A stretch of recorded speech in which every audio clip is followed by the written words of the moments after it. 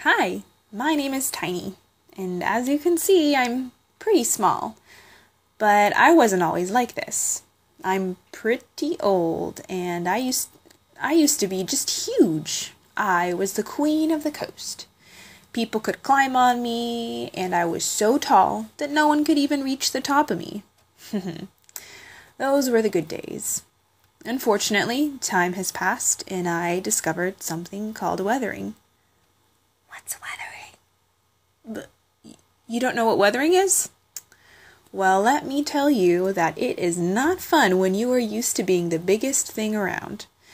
The earth is made up of rock, and rocks are always changing.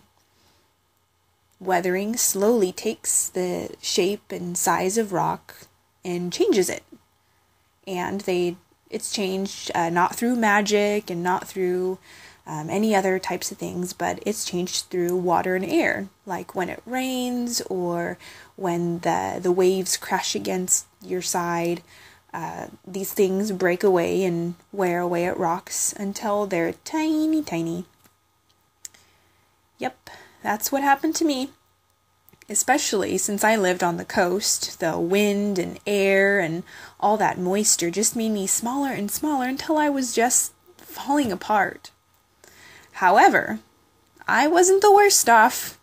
You should see my cousin Sandy. She weathered so much that no one ever notices her in a crowd anymore. Don't you see her? Well, neither do I anymore. Anyways, I can't complain. The weathering of rocks is very important because many living things, including people like you, depend on rocks of all sizes. Just think of it.